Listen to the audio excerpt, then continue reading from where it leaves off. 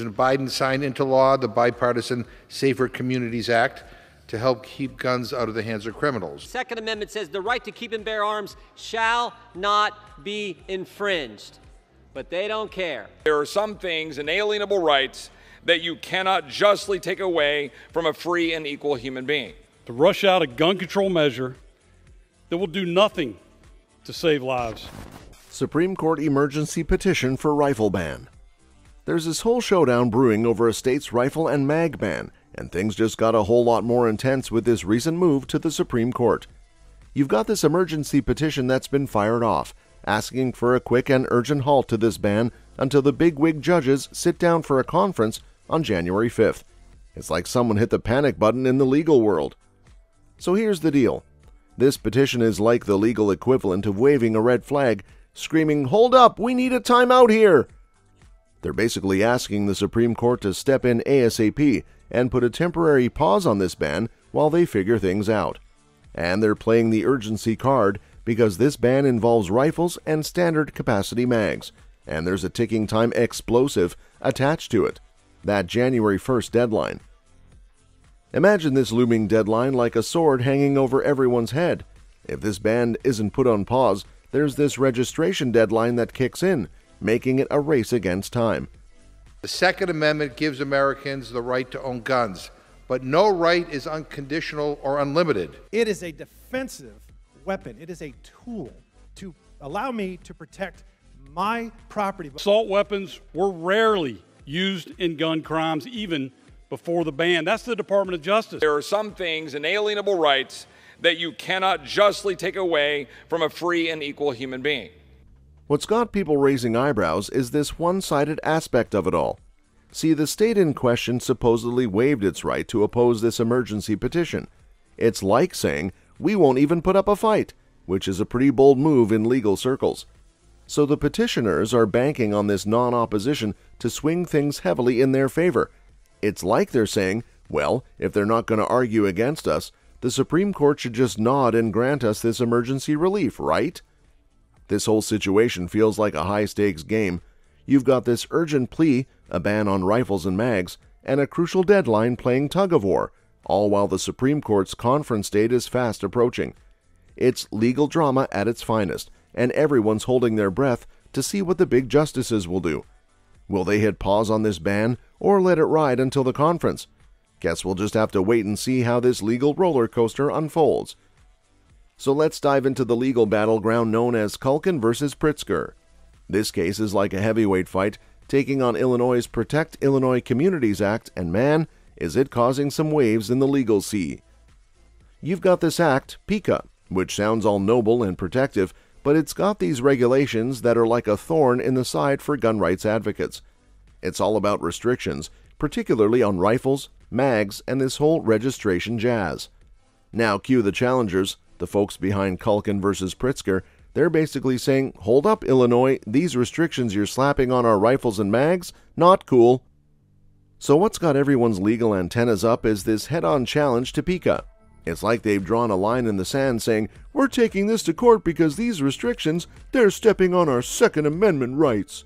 And when we say restrictions, we're talking about limitations on what kind of rifles you can have, the capacity of mags, and this whole deal about registering firearms. It's like a clash between state regulations and the fundamental rights folks believe are protected by the good old Second Amendment. The right of the citizens to keep and bear arms has justly been considered as the palladium of the liberties of a republic. To rush out a gun control measure that will do nothing to save lives. They say they just want to regulate guns. They don't. They want to abolish guns. The stakes are high and the legal ring is set. On one side, you've got the state backing PICA, claiming it's all about public safety and keeping communities secure.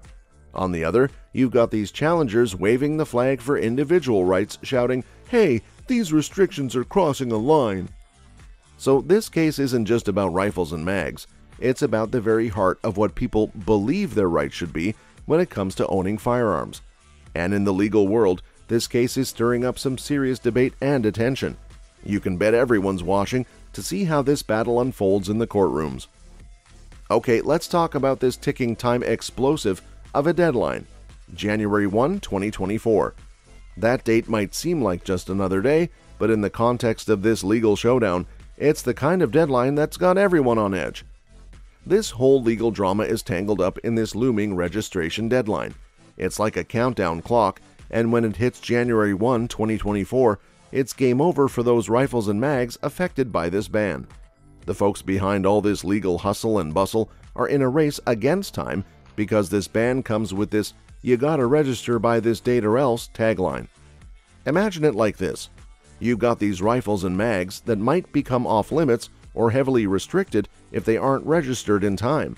And with this case hanging in the balance, it's not just about legal arguments, it's about people's rights and possessions potentially being affected.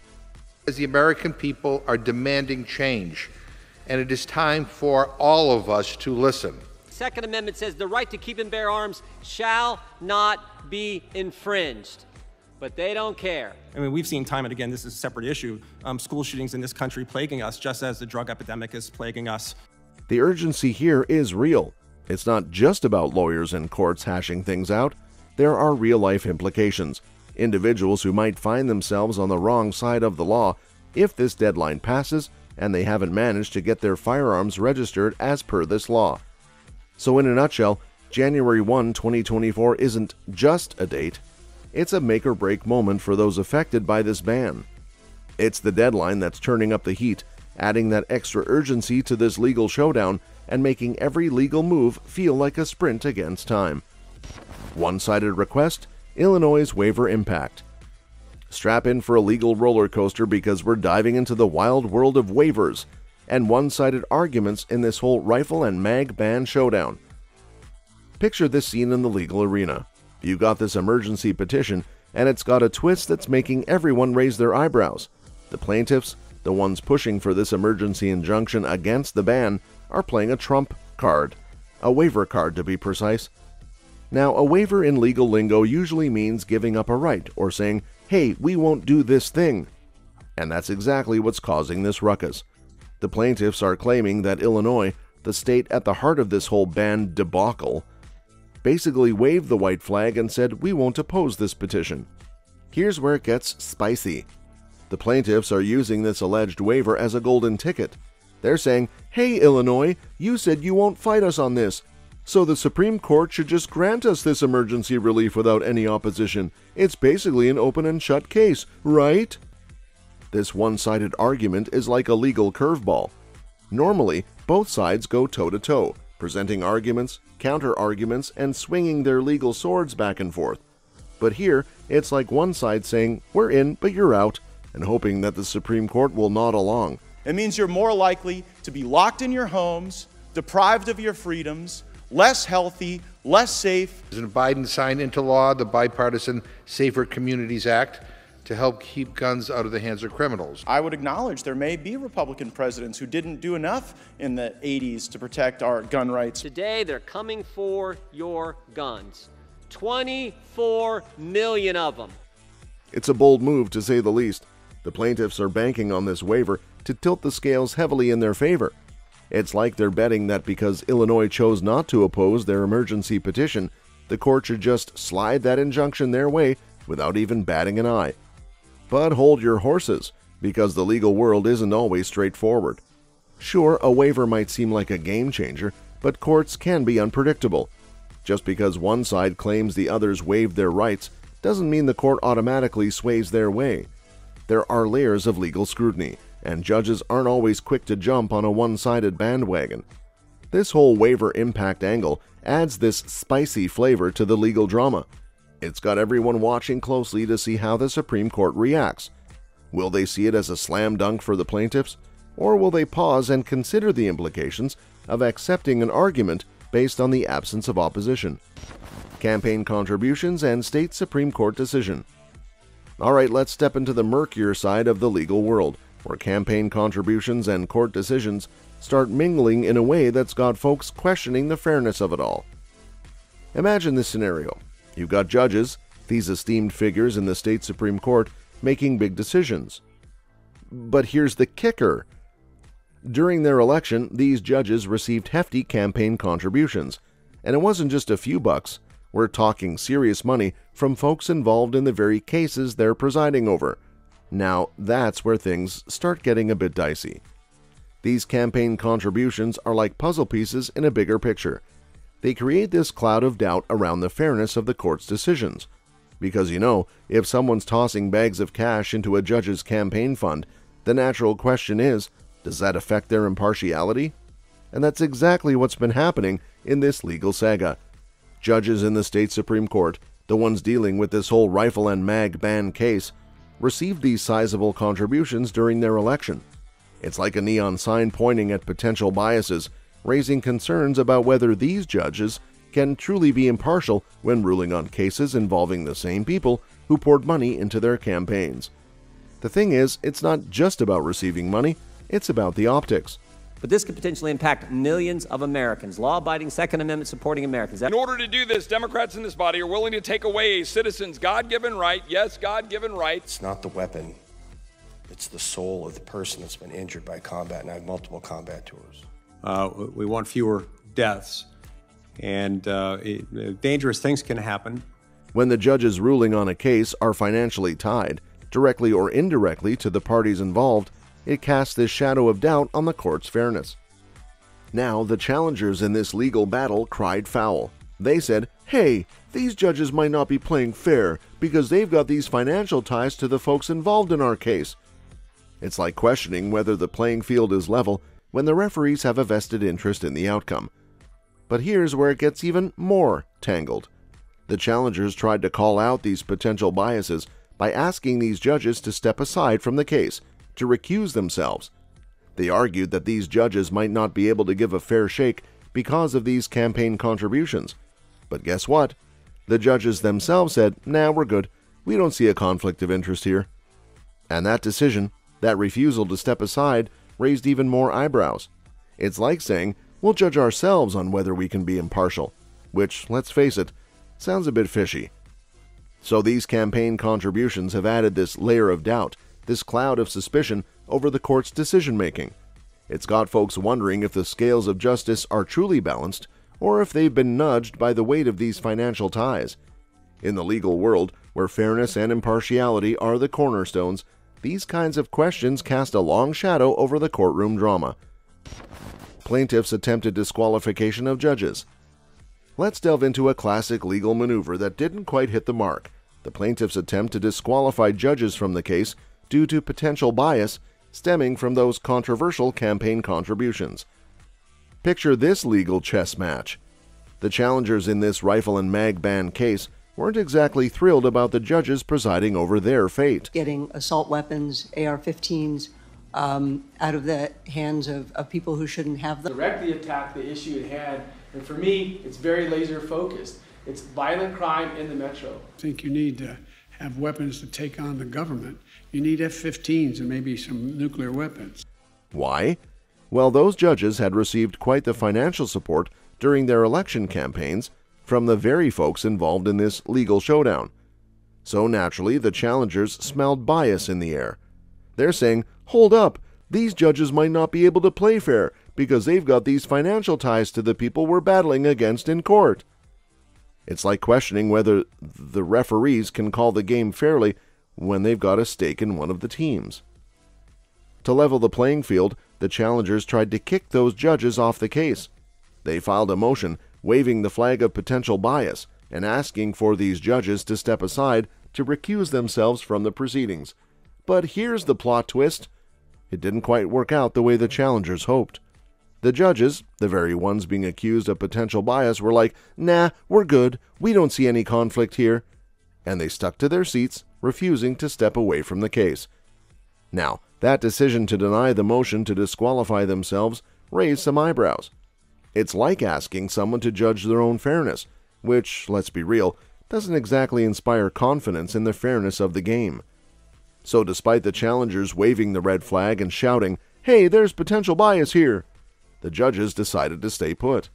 Their refusal to step aside, even when challenged on potential conflicts of interest, added another layer of controversy to this already tangled legal web. The challengers' attempt to disqualify the judges was like trying to tip the scales back to what they believed was fairness. But in this legal drama, the judges held their ground, insisting they could be impartial despite those campaign contributions. It's like a plot twist in a courtroom drama where the accused judges decide their own fate, leaving everyone wondering if the scales of justice have tilted a little off-kilter. Emergency relief argument. Let's unravel the plaintiff's plea for emergency relief in this legal tug-of-war over the rifle and mag ban. They're bringing out the big guns, arguing their case based on the public's interest, and what they believe are some pretty solid reasons they'll win this legal battle. The plaintiffs are on a mission. They're waving this flag of urgency saying, "Hey folks, this isn't just about us, it's about what's best for everyone." They're painting this ban as something that affects not just them, but the broader public, emphasizing the broader implications of this legal tangle on everyone's rights and freedoms. But it's not just about waving the public interest flag. They're also playing the confidence card. They're saying, look, we've got a darn good chance of winning this thing on the merits. Our Second Amendment. It's a hell no to government trampling on our freedoms. We have the third highest gun-related injuries in the country, 90% higher. Gun violence in this country is an epidemic, and it's an international embarrassment.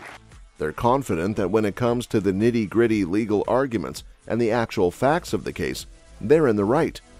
It's like a legal version of saying, we've got the evidence and we're ready to roll with it. And it's this combination, the urgency driven by the public interest and their confidence in winning based on the case's merits, that's fueling their plea for emergency relief. They're essentially saying, hey, we need this relief now because not only is it crucial for us, but it's also in everyone's best interest. Their argument hinges on the idea that if this ban isn't halted, there could be significant consequences not just for them, but for anyone affected by this law. They're aiming to highlight the potential harm and fallout if things don't go their way, emphasizing why the courts need to step in urgently to prevent any such harm. It's like they're playing the urgency card by shouting, "Time's ticking and we need action!" while also laying out this confident case for why they believe they're in the right. But in the legal arena, nothing's a surefire win until the judges bang that gavel. Sure, the plaintiffs are presenting a compelling argument, blending the urgency of the situation with their belief in the strength of their case. But in the end, it's up to the courts to weigh these arguments and decide whether emergency relief is warranted based on the broader public interest and the merits of the case. And in this high-stakes legal saga, every argument matters, but it's the judges who will have the final say. Urgency due to impending registration deadline. Alright, let's zone in on the urgency pulsating through this legal saga because of that looming registration deadline. It's the heartbeat of this whole rifle and mag ban drama. Imagine this deadline, January 1, 2024, as this giant ticking clock in the background, counting down to a potential legal fallout. If you're in the shoes of those affected by this ban, this deadline isn't just a date. It's like a storm on the horizon, threatening to wreak havoc if action isn't taken. The urgency here is real, palpable. It's not just lawyers waving legal papers and shouting, it's a race against time. You see, this ban comes with strings attached, and one of those strings is this deadline. Second Amendment protects firearms in common use at the time and also said this, quote, for lawful purposes like self-defense. But at the crux of this is a bureaucrat making a unilateral decision to try to turn millions of Americans into felons. The Second Amendment, from the day it was passed, limited the type of people who could own a gun and what type of weapon you could own. If rifles and mags aren't registered by that date, it's like they become these ticking time explosives, subject to potential penalties or limitations. That's why the folks behind this legal ruckus are waving the emergency flag. They're saying, hey Supreme Court, we need your attention now, because this isn't some far-off problem, this is urgent, and we need immediate action. This impending deadline is like a fire alarm ringing loudly in the legal corridors, making everyone aware of the urgency. It's prompting this sense of, we can't afford to wait until the last minute. There's this pressing need for relief before that clock strikes January 1st. Think of it as a race to beat the buzzer in a basketball game. The players are pushing hard, making swift moves because they know time's running out. Here, the urgency isn't just about winning a game. It's about ensuring that rights are inadvertently forfeited or restricted when that deadline hits. And this urgency isn't just a legal tactic, it's a reflection of the real-life impact. Individuals, communities, everyone affected by this ban might find themselves in a bind if relief isn't granted before that deadline. It's the difference between having rights protected or facing potential consequences because of a missed deadline.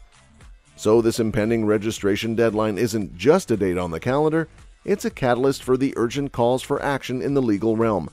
It's pushing everyone involved to plead their case with fervor, hoping that the courts will recognize the time-sensitive nature of the situation and provide the needed relief before that crucial deadline comes crashing down. Request for halting laws enforcement. Let's zone in on the main aim behind this emergency injunction request. It's like hitting the pause button on the enforcement of this controversial law until everything gets a fair shake in the legal ring. You've got this law, this rifle and mag ban, and it's causing quite the stir.